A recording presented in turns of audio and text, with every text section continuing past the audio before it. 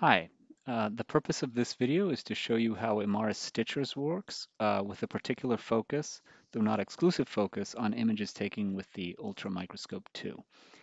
So the first thing you need to do if you want to stitch images using Imaris Stitche is to convert whatever file format you have to the Imaris file format.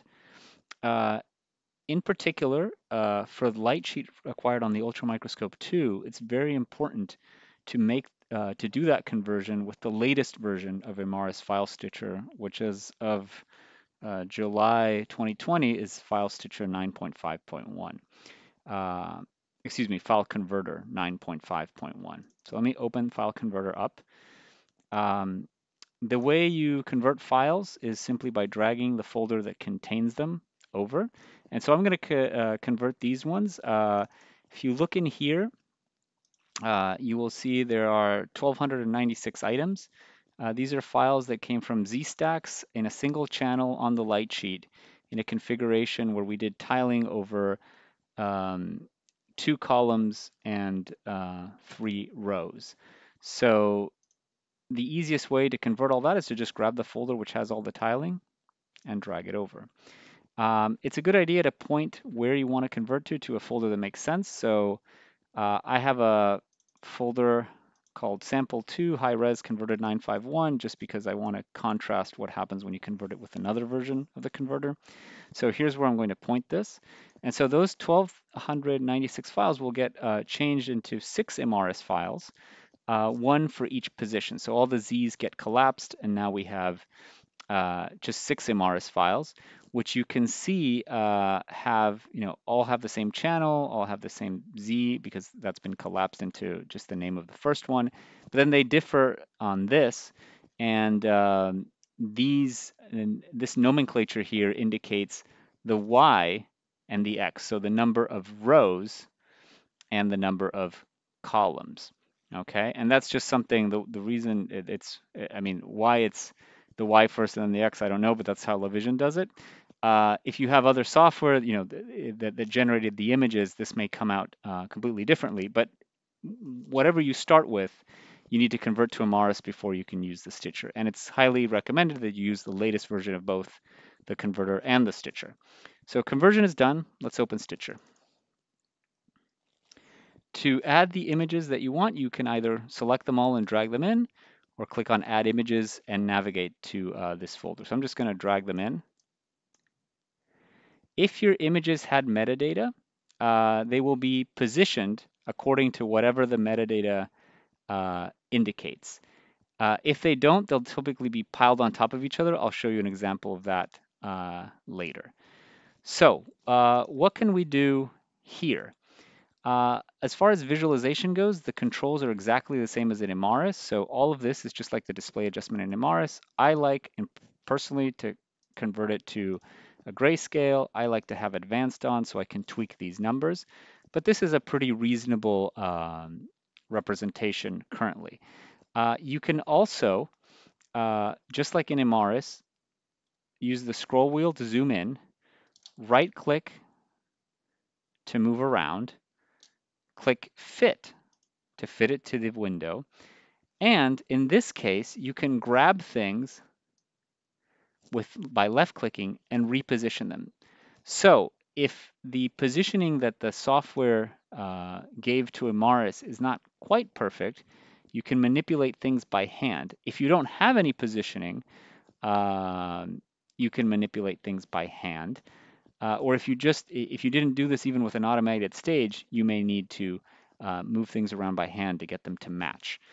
So if you make adjustments and then you sort of regret what you did, you can click on Reset Images to Original Positions, and you'll go back to wherever you were when you drag the files into Imaris. The other thing that you can do, which is sometimes useful when trying to figure out if things are properly positioned, is you can use the 3D view, which is what we're on right now. It's just a maximum intensity projection. And so that's useful because if there are things in multiple planes, you can sort of see them all. But you can also use the slice view, where you have something like this, where you can more easily trace particular features that go between different tiles in the entire mosaic. All right, I'm going to go back to 3D view. I'm going to go back to fit. Okay, so how do we assess the quality of the alignment of the images? So if we zoom in, what we want to look at is at the edges and see if there's any doubling. So I'm zooming in and you can see there's some clear doubling here. So that means that I might need to adjust these slightly to improve that. And you can see that looks a little bit better.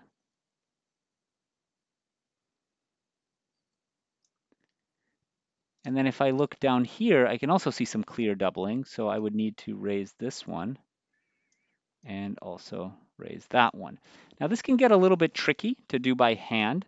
So you can use, as I showed you before, the slicer view to help you in this endeavor to see if you're more or less aligning things properly. And if there are some clear features that, that can help you do that, something like this, for example. Or you can do it with this 3D view, which in this case, in this particular data set is quite useful because there are a lot of layers of filaments all over the place, and filaments are actually something really useful to align with. So this is one option. You can sort of do it by hand. And so that's what I'm going to do in this first option.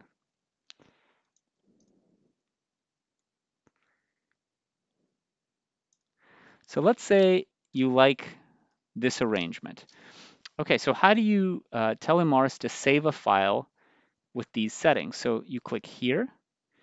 When you click there, what it does is it will save one Imaris file with all of this stitch. So I'm going to call this sample2 stitched by hand. So that is going to save an Imaris file with this particular stitching.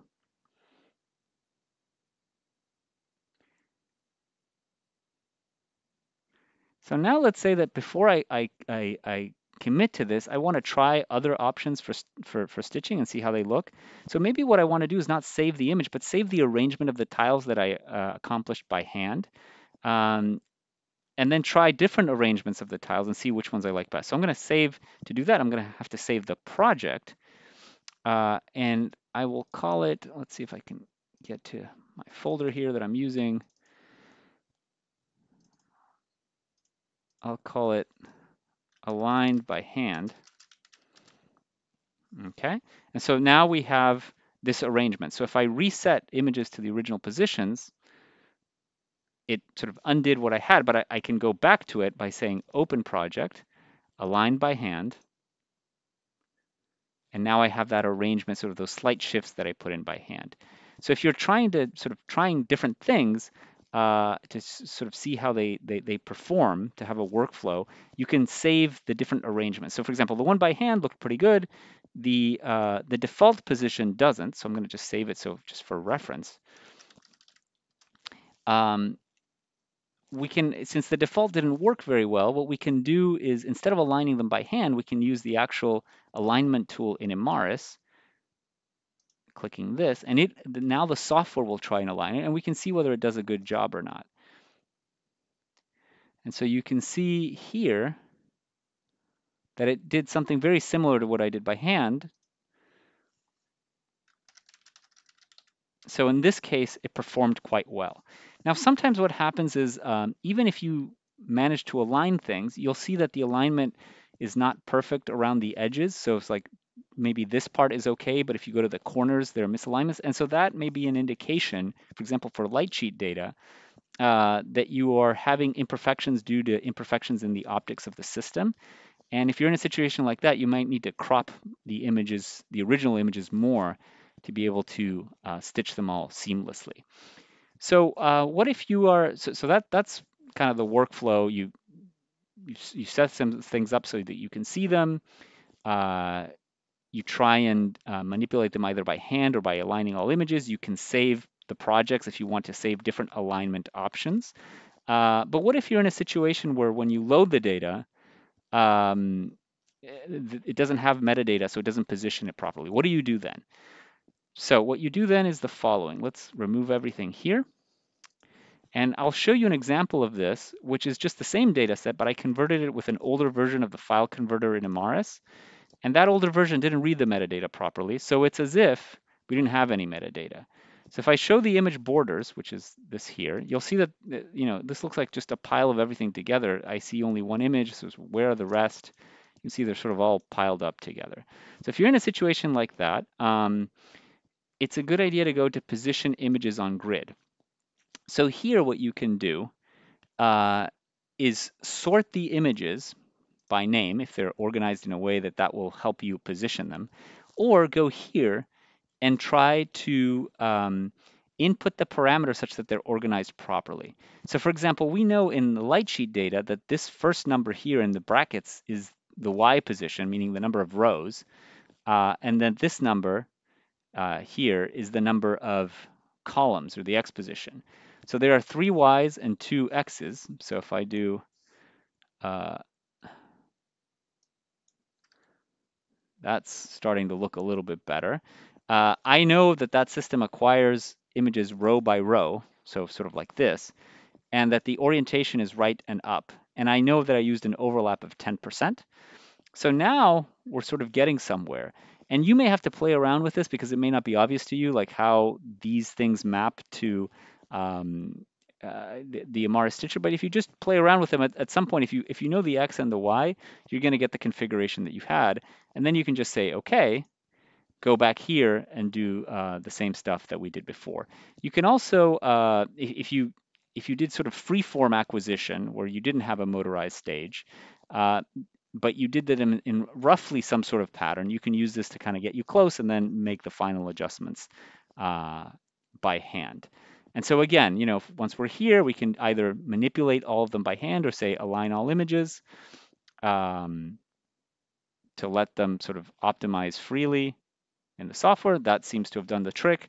And then we can save the Imaris file. And if we are testing different alignment options, we can say save project and then sort of try another alignment, save that one, and then compare them more rigorously later. You can also, by shift clicking, just align a few of the images. Maybe these need particular work. And so that's also an option within the software. There's not that much more to this. Show image borders just shows the borders of the individual images, and in preferences, you can input a bunch of stuff on the memory, the texture cache limit, and then there's some options to do different kinds of resampling, which I wouldn't really go in here and adjust this. So let's just say okay. That's pretty much it for Imaris Stitche. It's a simple software to use. It works reasonably well. If you have any questions, as usual, just let me know. I hope that was useful.